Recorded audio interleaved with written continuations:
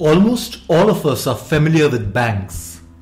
We use banks to deposit our money and earn interest on it. We may also take out bank loans to buy houses and cars. There are many types of banks. Commercial and savings and loans banks provide banking and loan products to consumers like you and I. In this session, I'm going to talk about a different type of bank. A bank which does not take deposits from individuals. A bank that assists individuals, corporations and governments in raising large amounts of capital. Such a bank is an investment bank. So let us say Company X wishes to expand its operations by acquiring a few other smaller companies. Company X will need to know the best time to seal the deal, and yes, it will need money, lots of it. Money can be raised in many ways, but which is the best way? Lending their expertise to a company to help it determine the best strategy for raising money or capital is one of the roles of an investment bank.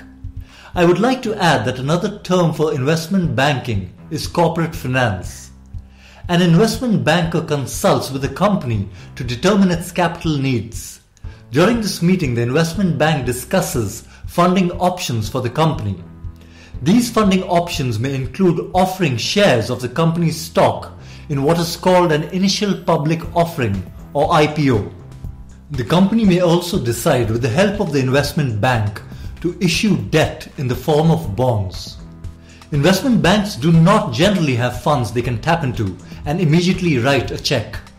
Instead, they have a network of investors that trust the investment banker to bring them quality deals. Investment banks thus put these investors in touch with companies seeking funds.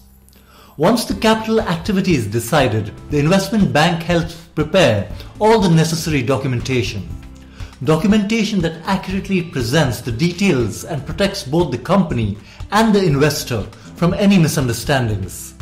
Investment bankers also ensure that all government regulations have been followed. Let me assume that you're a high school student and considering a career as an investment banker.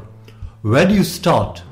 It would surely help if you are fond of and good at the following subjects: math, accounting, business economics, computer science, and physics. Besides the general subjects, extracurricular activities such as team sport, debating, and public speaking will help you in engaging with other people and in teaching you to be persuasive and getting your voice heard.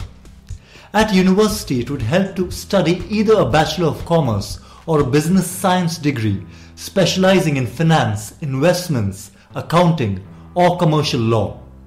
With this career, however, comes the responsibility to study further. As a result, professional designations are required, such as Chartered Accountancy, Chartered Financial Analyst, or a Master's in Business Administration. A career in finance is not for everyone. Although you may earn more than your peers in other careers, there will be deadlines and commitments that you would need to meet that could potentially eat into your personal time. The trick, however, is to try to live a balanced life, not to overcome it and not to compromise on the things you value, such as spending time with friends and family.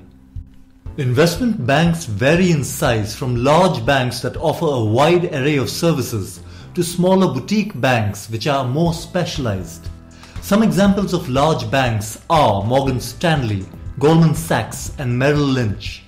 The hierarchy within the investment banking division is well defined. Once you finish your undergraduate degree, you could enter this industry as an analyst. Analysts work on presentations, analysis, and administration tasks. Long hours are pretty common. After a few years or after a postgraduate degree, you could move into the role of an associate. They oversee work done by analysts. An associate's role also tends to have a bigger client interaction component. After a few years in this role, you could move into the role of a vice president and then senior vice president. This is where the managerial work tends to kick in.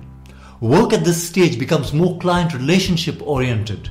The focus is also on executing deals with customers.